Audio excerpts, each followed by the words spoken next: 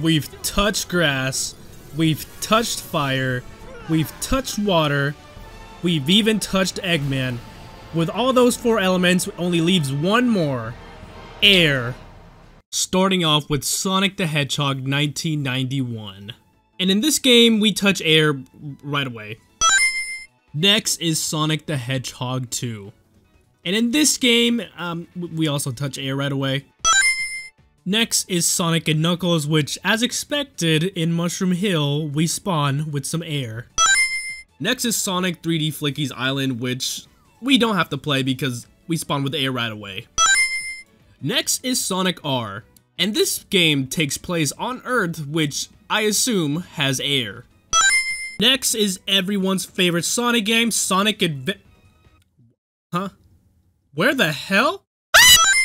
Excuse me, next is Sonic Adventure 2. Now, contrary to popular belief, San Francisco actually has some air.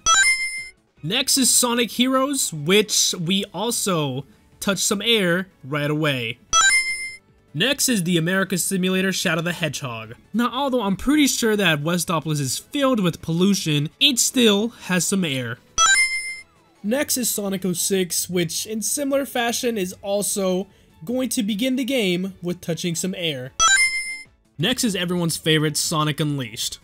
Now, this game starts us off in space, but for whatever reason, Eggman just chucks us straight into Earth, which forces us to touch some air. Next is Sonic Riders Zero Gravity, and if you're wondering why I didn't do Sonic Riders, it's because, well, I really thought that this game was going to be in space. It wasn't. And this is where it gets interesting, Sonic Colors. Now, as you guys know, Sonic Colors takes place in space. And in space, there is no air. Now, for Sonic Colors, I believe the only place that has air that I will count is Planet Wisp. And once we actually get to Planet Wisp, we touch air.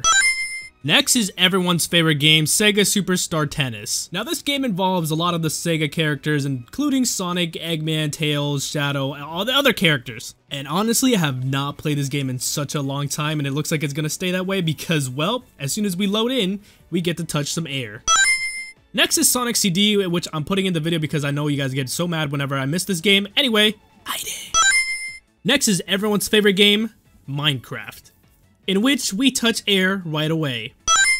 Alright, now it's Sonic Generations, which we also touch air right away. Jesus Christ. Next is Sonic Lost World, which also falls victim to having air right away. Next is the game better than Mario Kart, Team Sonic. I can't say that as a joke.